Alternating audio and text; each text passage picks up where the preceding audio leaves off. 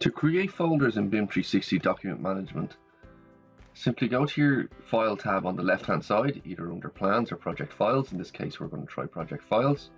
Hit the three dots at the end of Project Files, add subfolder, and name it accordingly. So this can be, you can name it after different disciplinary teams that you may be using within the project, or you can name it after the different companies if you prefer. So I'm just going to call this Architecture, Structural,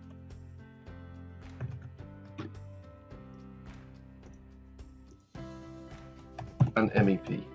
So this is where we'll allow each of those teams to save their different files. So for example, if I go into architecture, I can set different permission levels that I only allow the architectural members into that particular folder.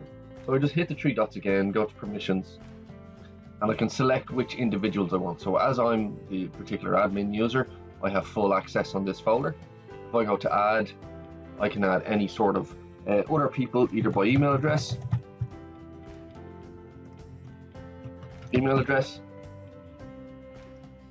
That person will then receive an email to say you've been invited to the project, and I can set their particular permission level. So I can just give them view only access if I wish.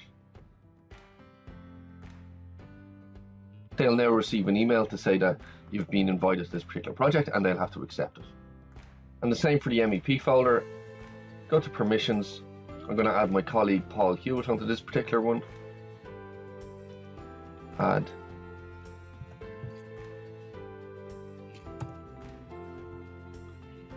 And you can see he hasn't come up, and the reason for that is because he hasn't been added to the particular project yet. So what I'm going to do, I'm just going to add the different roles that are allowed within this particular project. So we can add the plumbing engineer to this particular folder.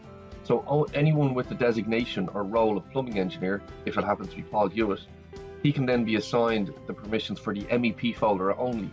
That means that he can't access the architectural folder unless you give that person particular permissions. You can set their, I'm going to give them view, download, and upload permissions to the MEP folder as well. Just going to add him. And I can see and control all of the different access rights here in the right hand side just by clicking on permissions at each folder level, permissions.